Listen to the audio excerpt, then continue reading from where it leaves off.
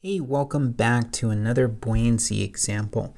So in this example, we have this container, and inside of this container there is a sphere that is fully submerged in this body of water. So all of this is water, and this is the sphere, and it is tethered down to the bottom of the container by a string. So the question is asking, the sphere is fully submerged in water, and it's tethered down by a string, and the tension of the string is 1/3 the weight of the sphere.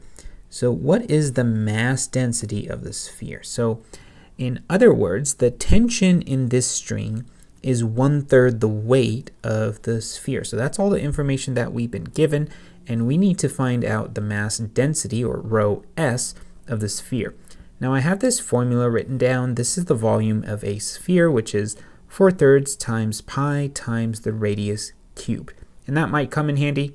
I don't know. Well, I do know, but I have it written down anyway. So let's get started. I think a good place to start, as with any problem, is to draw out the free body diagram. So on this sphere, we have a buoyant force that's acting up on the sphere, which I'll call F sub B.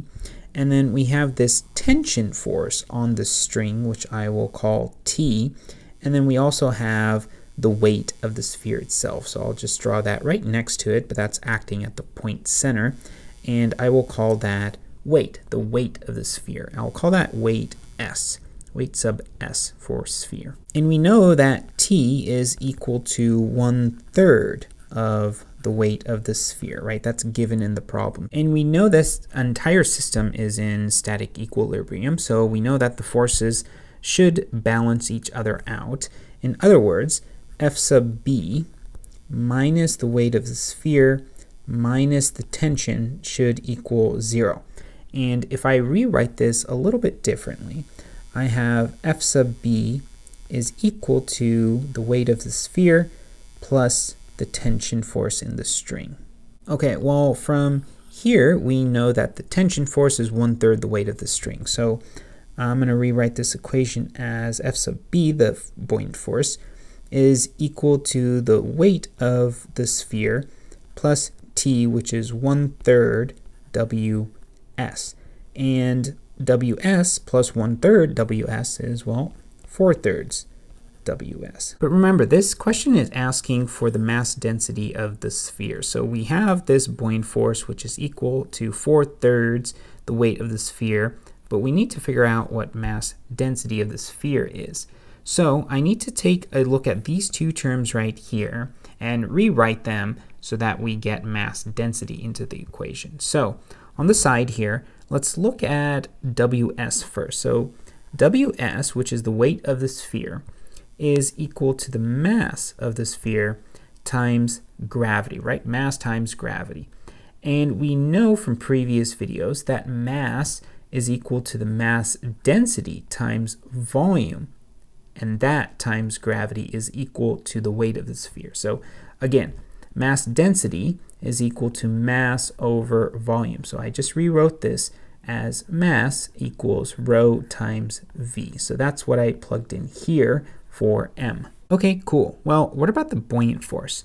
What about F sub B? Again, F sub B is the buoyant force, and it's the weight of the liquid displaced, which is equal to the mass of the liquid, so mass of W for water times gravity. And if you don't know where that came from, if you don't know where this is coming from, I would highly suggest you watch the last two videos, and we basically derive and figure out where F sub B comes from, why F sub B is the mass of the fluid displaced times gravity, or the weight of the fluid displaced. So anyway, mass times gravity. I can rewrite this just like I did for the weight of the sphere, and this is going to be equal to the mass density of the water times the volume of the water that got displaced times gravity. Okay, cool. So now I can plug in these two equations into the terms in this equation. So I'm going to rewrite this as the buoyant force is equal to 4/3 times WS,